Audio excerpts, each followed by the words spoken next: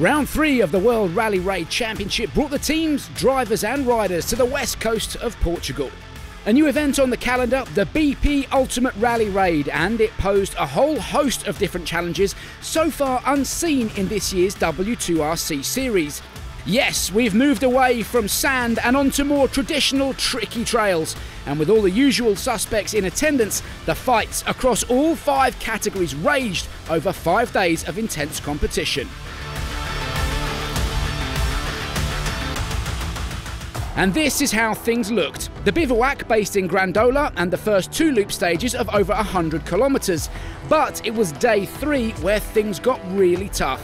Nearly 400 kilometres and a trip into Spain for an overnight bivouac in Badajoz before heading back to Portugal for 2 more loop stages. To the bikes then, and in the Rally GP category, Honda's Toscha Schreiner instantly took the lead of the event in the prologue. A great ride, and the conditions clearly suited the Hondas. His teammate Adrian van Beveren was just 2 seconds further back, but rolling straight into stage 1, van Beveren picked up 12 minutes of time penalties, while Schreiner built himself up a lead of over 4 minutes.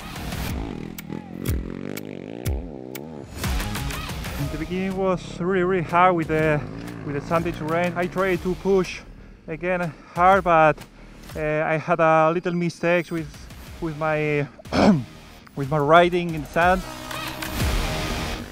Sebastian Buehler, meanwhile, born in Germany but a son of Portugal, entered the party on stage 2, winning the loop and moving up into 2nd place overall.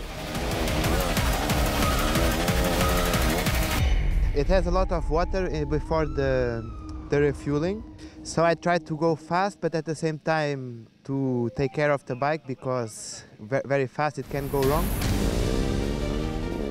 With Schreiner and Buehler out front, current championship leader Ross Branch wasn't able to match the pace of the leaders, and after a weekend of riding smart and to his own pace, he eventually finished 5th.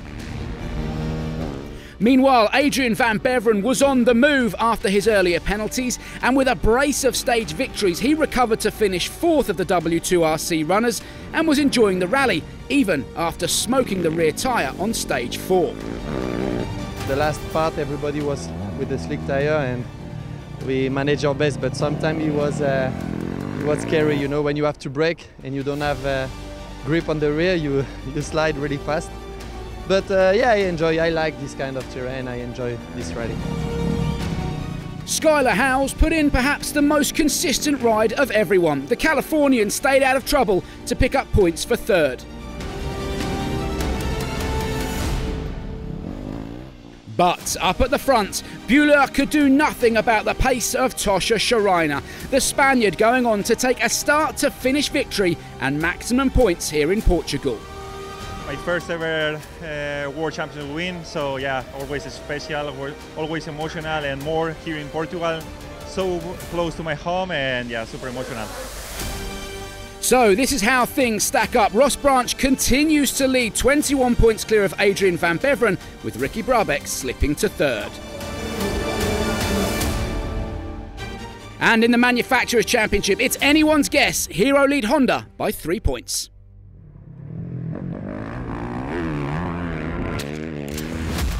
In Rally 2, Bradley Cox put in a spectacular effort to lead home the W2RC runners, another man who had to fight back after picking up penalties on day 1.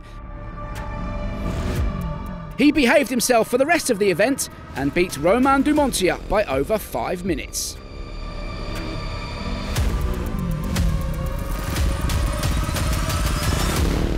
We put in a good week and looks looking the same to do throughout the whole year. Big thanks to the team and everyone that helps me get here, and yeah, looking forward to the rest of the year now. And just look at that, a real fight on our hands. Just 3 points separate Dumontier, Jean-Louis Lepin and Bradley Cox. Meanwhile, Rally 3 kicked off in Portugal, and it was a proper family affair after the Amaral brothers were going at it. But it was Gonçalo who beat his sibling Salvador to the top spot.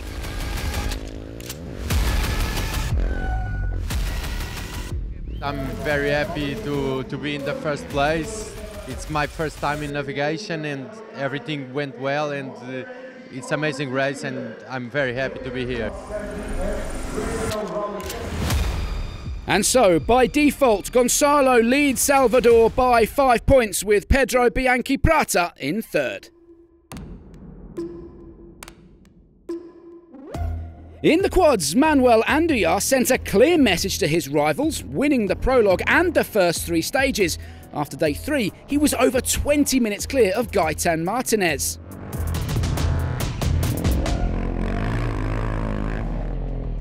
Lot of kilometers and also a lot of mud and a lot of water, and my ERTF system, the GPS, is broken again, so hard day for me. But everything would unravel on day 4. Rear axle failure followed by a fall, and Andújar found himself 40 minutes down and out of the fight for the win. Instead, it was that familiar name, Kamil Wisniewski, who picked up the mantle, and the Polish rider, with just 1 full day remaining, was able to fend off Antanas Kanopkinas to take the win.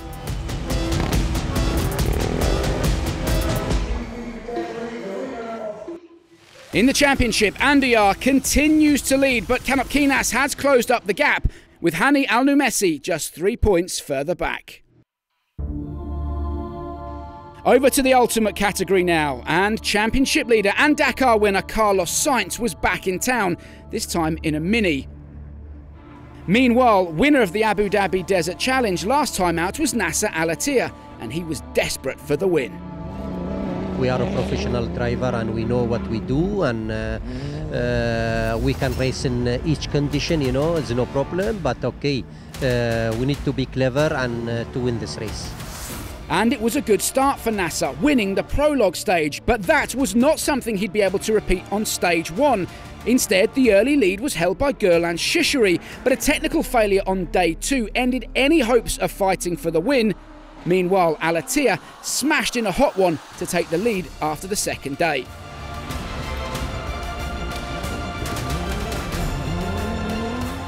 His closest rival came in the form of João Ferreira in the Mini, the local star drawing on all of his home experience to keep the pressure on al-Attiyah in difficult conditions.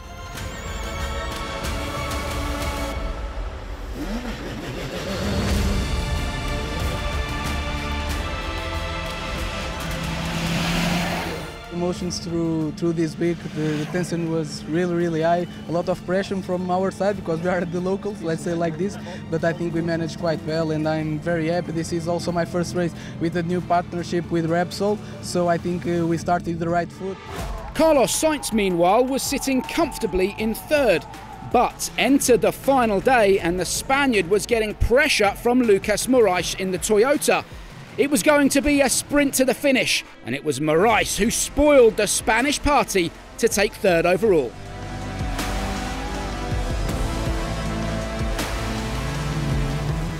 But up at the front and leading from stage 2 onwards, Nasser al-Attiyah in the Pro Drive Run Hunter. He made it another win on Portuguese turf after competing here for the last few years in the Baja. More importantly than any of that, he now leads the Drivers' Championship.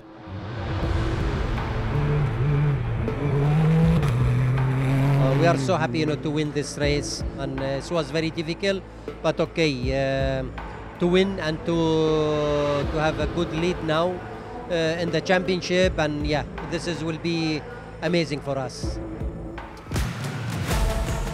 There is confirmation of al-Attiyah's lead, but by just 2 points from Carlos Sainz, with Yazid Al-Raji rounding out the top 3.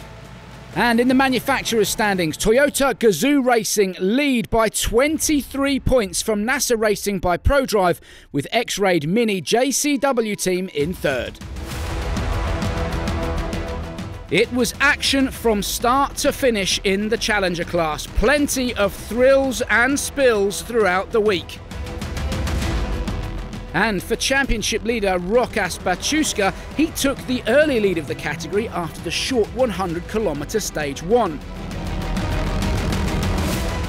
A completely different type of terrain here in Portugal to the sand events of the first 2 rounds of the championship, and it suited Argentina's Nicolas Cavigliaso. A former Dakar winner in the quad category, and he was keeping Baciuska honest. He snatched the lead on stage 2.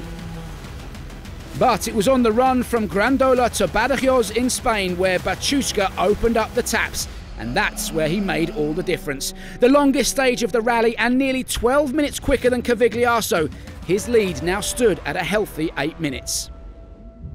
Further back, a good effort from local driver Ricardo Porem saw him take a well-deserved third position, and with Cavigliaso in second, Bachuska cruised to his first W2RC victory of 2024. It was different what we used to drive, but yeah, we are happy. We are going forward to the championship. We are still leading the championship. And there is confirmation of that. Bachuska with a healthy 34-point lead over America's Austin Jones. Nicolas Cavigliaso just 5 points further back. And that just left the SSV class, and championship leader Yasser Saedan came into the event as clear favourite. But Spain's Ricardo Ramilo had other ideas. His first W2RC victory came on stage 1 and he took the early lead. Yesterday was a happy day, a special day. My first time the win one stage in the World Championship. Very happy, very happy. And he wasn't done yet. Although Saedan fought back with a win on stage 2, he was eventually forced to retire, which left Ramilo clear to win every single remaining stage and go on to take victory overall here in Portugal. Thank you for everybody. I am very happy with the situation. The win in the World Championship is not my dreams. It's a surprise for me, but I am happy for this. Despite a difficult weekend for the Saudi Arabian, Yasser Saedan continues to lead the category, 37 points clear. The riders and drivers loved it. The fans loved it. The tricky technical trails of the BP Ultimate Rally Raid delivered on every front. Next up, the championship heads for Argentina in June for the Desafío Ruta, and we'll be there to bring you every second of action. Until then, it's goodbye.